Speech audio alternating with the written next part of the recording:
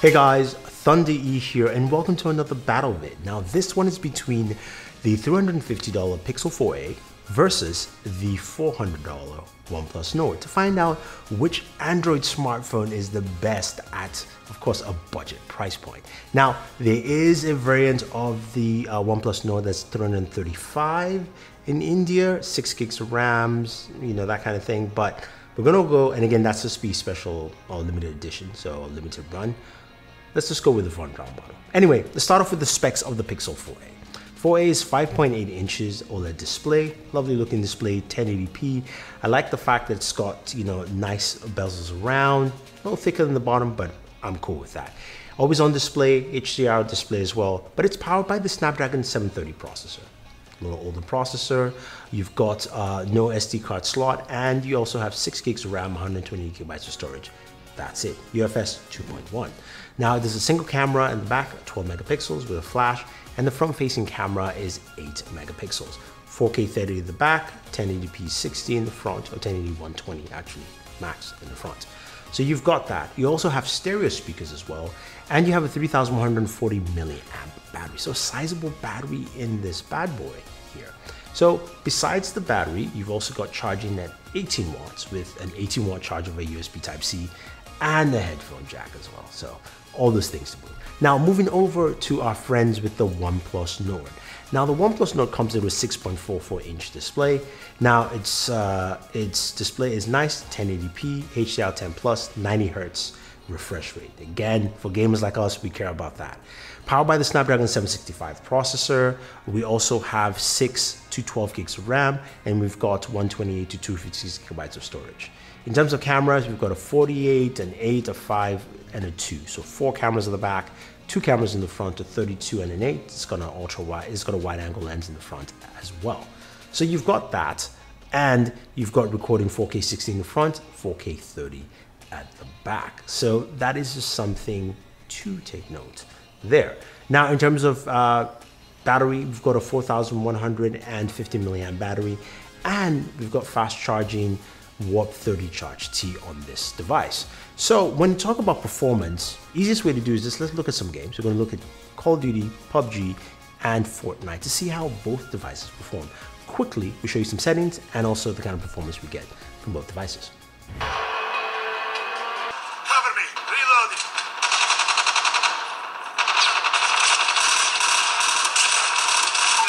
Recon standing by. Repeat, recon is standing by.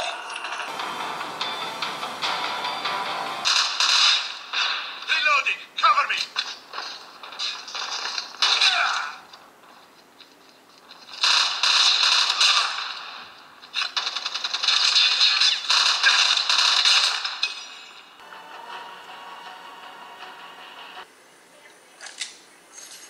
I said, get away from me.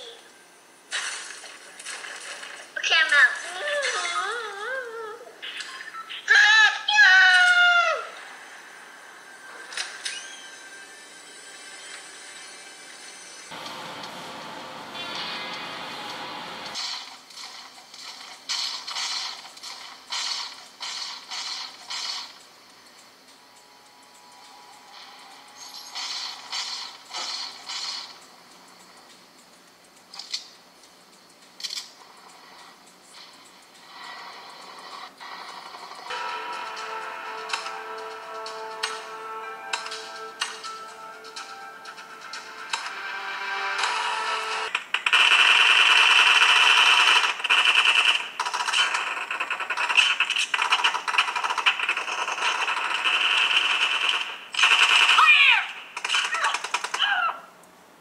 Yeah, I can imagine.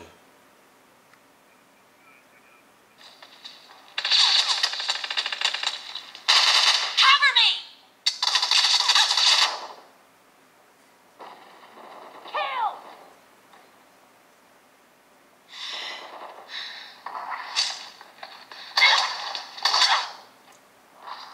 First thing you know, Call of Duty Mobile plays well on almost any device, so that's a given. I just wanted to use it as a baseline.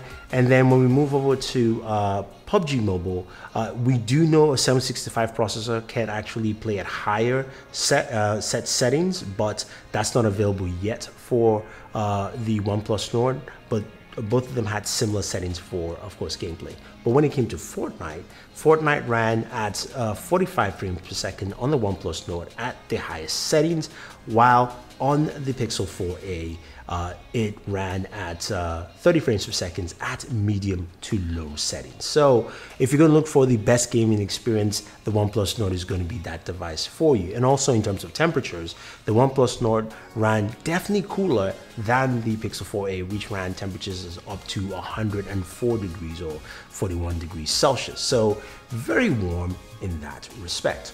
Now, we heard audio from both devices. Let's take a quick speaker test and we'll see with my very unscientific test who's louder and also who actually sounds better.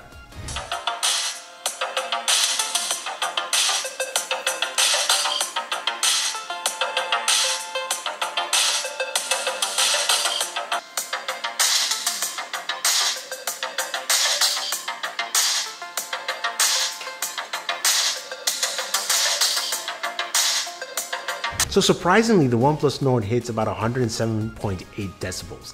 That's pretty loud. And the Pixel 4a does 102.5 decibels, which is good, really good. But which one actually sounds better? I would have to go with the Pixel 4a with its stereo speakers, sounding much cleaner and clearer than the Oneplus Nord, which was just loud and you couldn't tell which were the highs or even the mids with that song playing. With the Pixel 4a, you could hear the different range in tones, and that's something to take note. So audio-wise, speakers, Pixel 4a Plus, you've got Bluetooth 5.0 and you've got a headphone jack. So at least it's a triple threat when you think about listening to audio on this device. Now, when it comes to battery life, that is something we're all concerned about with devices like this. And as I mentioned, the Pixel 4a has a 3,140 milliamp battery, while the OnePlus Nord has a 4,150 milliamp battery, a bigger battery, also a bigger device. When we look at how long they last, well, I'm gonna just hand it over to my buddy, the Unlocker, who did his, of course, all-day battery test with both devices. You can go check out the full videos. But from his findings, we find out that the Pixel 4a ends at 10:18 p.m. at 16%, while the OnePlus Nord ends at 10:17 at 17%. So around the same, and they last pretty much at least a good 12 hours or so for a working day. But the difference here is that 17% of battery left on 4100 milliamps is more than 16% left on a 3100 milliamp battery. So the longer battery life will go, of course, to the OnePlus Nord. Now, cameras, the big thing, at least for the Pixel 4a. The Pixel 4a is known for its cameras. The Pixel 3a line started this, the Pixel 2a line, and the 4a continues that tradition. But the OnePlus Nord is no slouch as well. We've seen in other videos. When you compare them in daytime photos, looking at the flowers and things like that, they look really similar.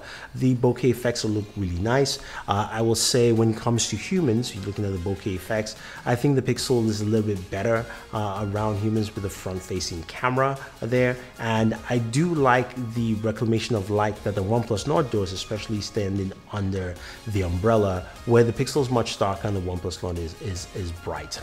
But when it goes to nighttime photography, this is where the Pixel 4a really shines. The low light photography looks really good. There's more light reclamation around the objects. You can clearly see, you know, the benches and things around, much better than the OnePlus Nord. The OnePlus Nord does a decent job, but the Pixel 4a looks more like a high-end device, or at least looks more than $350 worth of photography here. So that point is clear. Now, when it comes to video, I'll just let you take a look.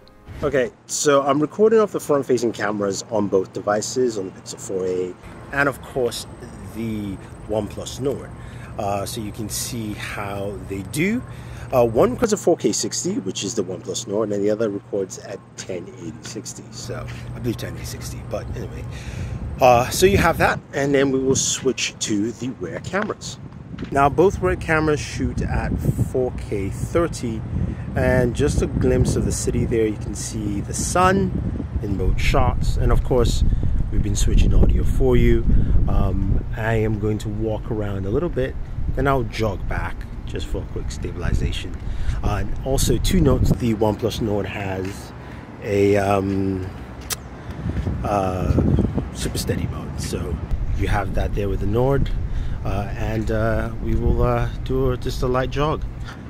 Boom, boom, boom, boom, boom, boom, boom, boom, boom, boom. So with video, we can see that the Pixel 4a's front-facing camera still doesn't hit the mark. It's softer, and the Oneplus Nord does a really good job there. Rear cameras, I think they're almost about the same, slightly better stabilization to me on the Pixel 4a. And of course, the Oneplus Nord has super steady mode, which is affected by, of course, reduced lighting, but it does have that feature built in. I think when you look at both devices overall, you're gonna go, if you're looking for more gaming and maybe longer battery life, the Oneplus Nord is that device for you. If you're looking for photography, quick and easy and simple, and also looking for the backup of Google services, as well as also Google's software features, then the Pixel 4a is that device for you. I think what you have here is a separation of functionality, where the Pixel 4a really focuses on simplicity in photography and giving you an all-day battery life experience, while the Oneplus Nord is trying to bring some of the high-end experience all encompassing into a device that is much cheaper and has successfully done that. So on one hand, you've got photography, on another hand, you've got all-round performance. Let me know what you think. Which would you pick, the Pixel 4a or the Oneplus Nord? Leave your thoughts down below. Don't forget to like, share, subscribe, and always enjoy your entertainment.